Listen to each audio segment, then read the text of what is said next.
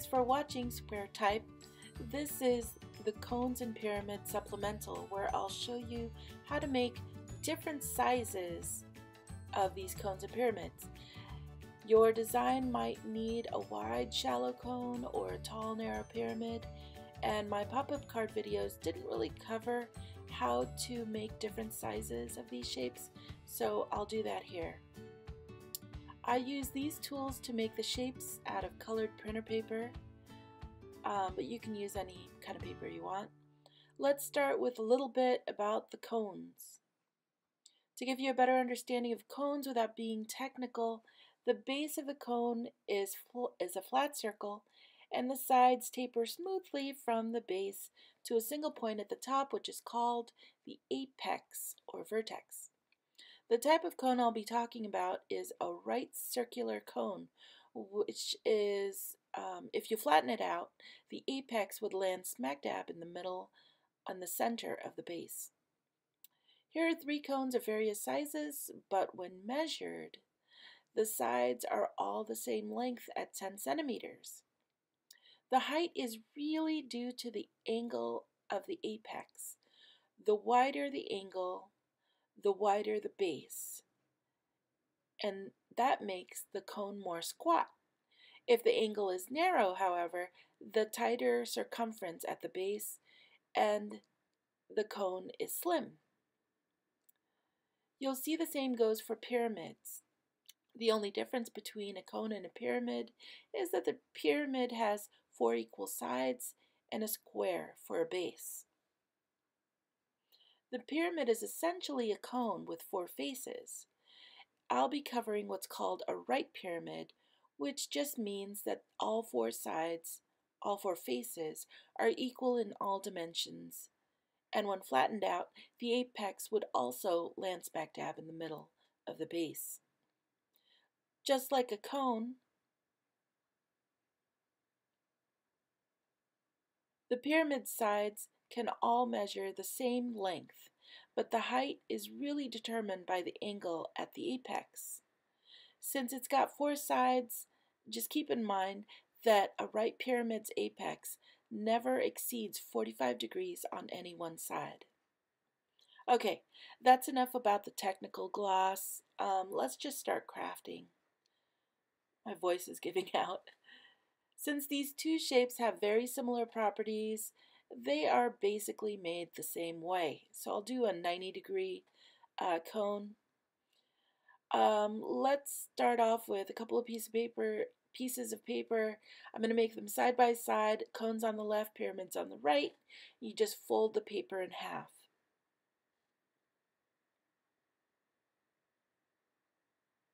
Then a little bit about the protractor in case you forgot.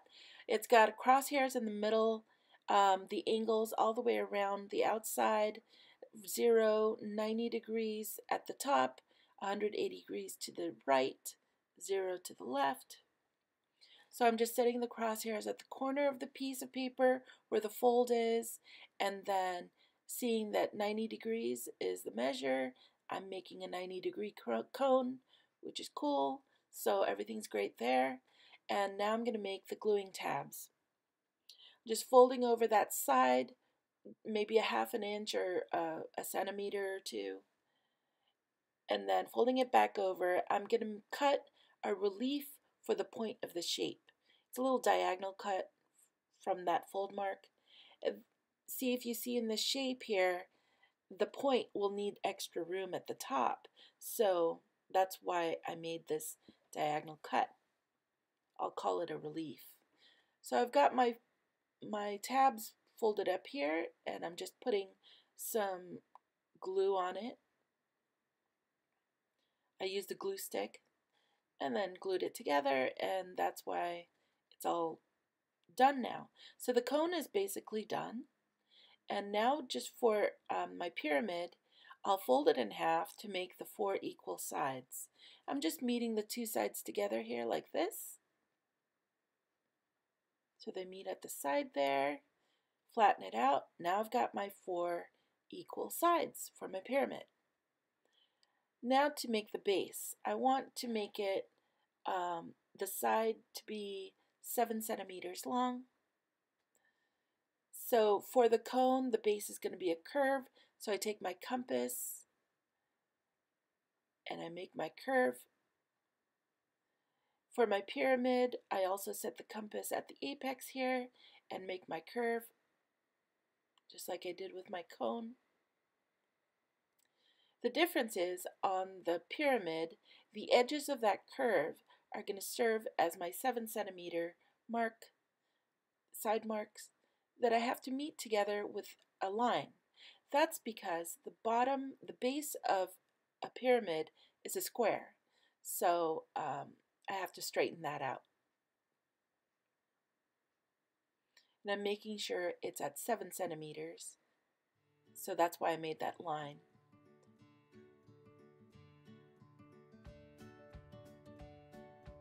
With the cone, I'm just going to follow the curve.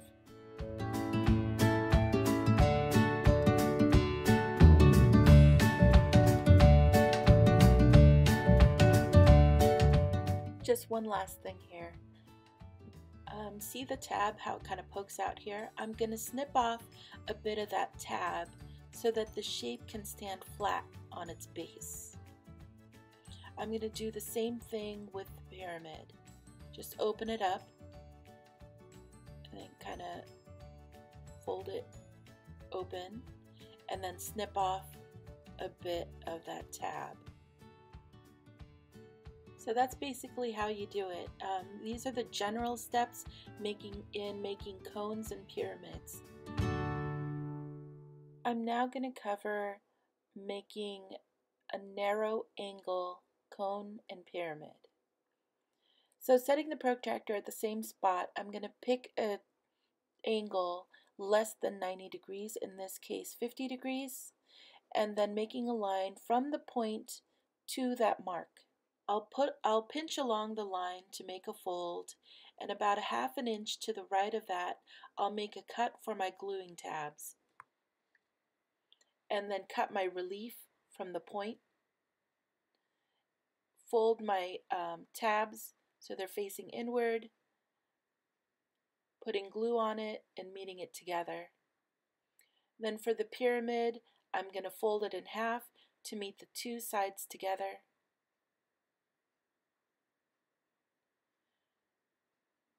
So now I have a 4-sided pyramid. And then I'm just going to take my compass again, set it at 7 cm long, make my curve line for the base of the cone, curve line for the pyramid, and to make it a square base, I'm going to meet the edges of that curve together with a line and then use that to cut my shape. Again, I'm going to snip off a bit of that tab just so the shape can stand up. There you go. So for wide cones, it's a little bit different. So instead of using the edge of the piece of paper, I'm going to make a mark where the fold is. I'm just going to make a mark somewhere in the middle of the page. And then I'm going to use that mark as a reference point where I'll set my protractor crosshairs on. And then I can choose my degree. So it's going to be greater than 90 degrees because it's going to be a wide angle. I'm going to choose 140 degrees just so it's clear that it's a wide angle. So I'm going to join those two marks together with a line and then pinch it to fold, cut my tabs, cut out the relief for the point, fold it in for the glue, folded my tabs in to face inward so I could glue it together, and then for the pyramid again, fold it in half to meet the two sides together.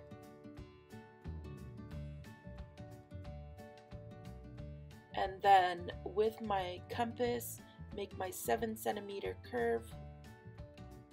And for the pyramid, I'm going to meet the two edges of that curve together with a line so that my base will become a square instead of a circle.